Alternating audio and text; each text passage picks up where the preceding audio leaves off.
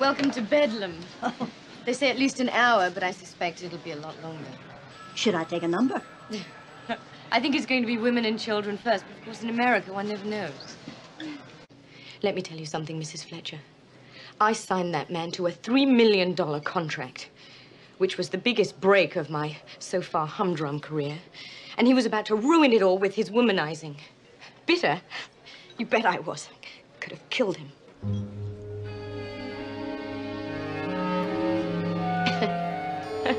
Figuratively speaking, of course. Oh, yes, of course. You listen to me.